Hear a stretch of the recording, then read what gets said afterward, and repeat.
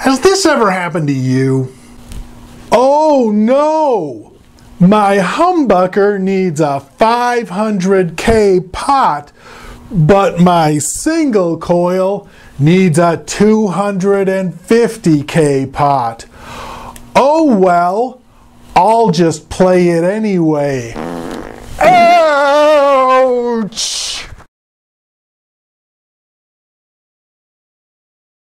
How to balance a single coil and a humbucker this week on Learning Curve.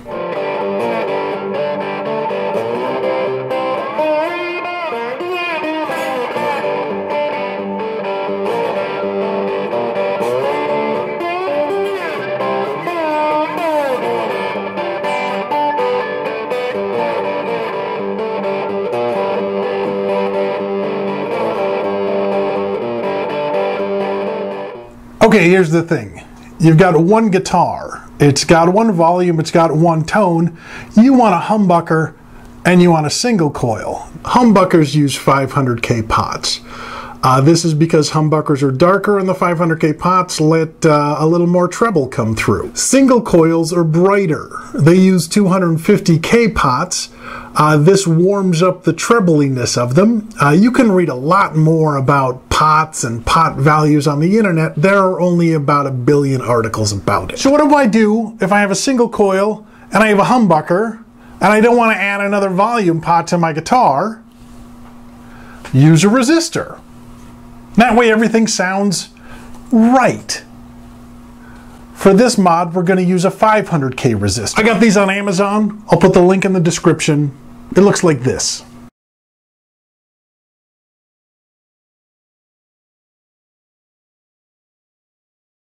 Okay, first I'm going to give you a quick rundown on what the basic wiring on a Telecaster looks like. It's pretty simple. I've got two 500K pots. The neck is a single coil. It runs to the first lug, or lug A. On this switch, we'll label the lugs as follows: A, 1, 2, 3, B, 1, 2, 3. The white wire from the neck pickup goes on lug A. The black is grounded to the volume pot. On the humbucker, you tape off the red and white, run the black and the silver to the ground, then run the green to lug B.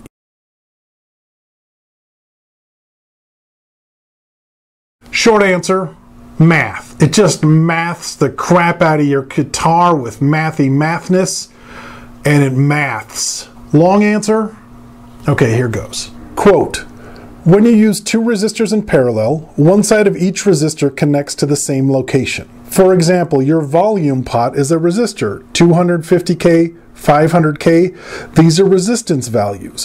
One side of the pot is a hot or input and one side of the pot is ground.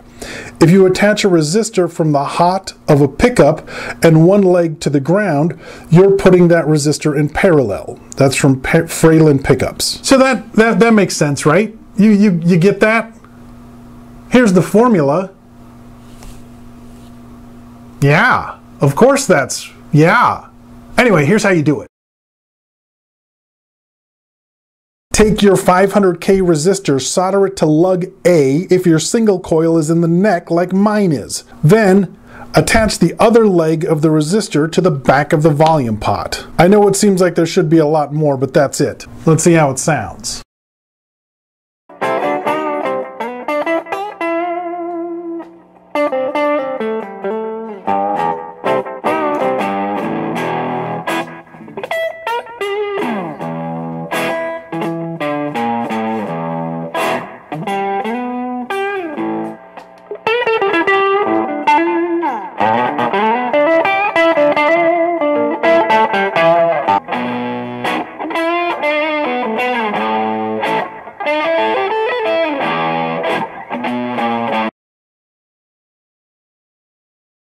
So there's the mod. It's subtle, It definitely took some of the treble off the high end. They're not so ice picky. They're not quite so shrill.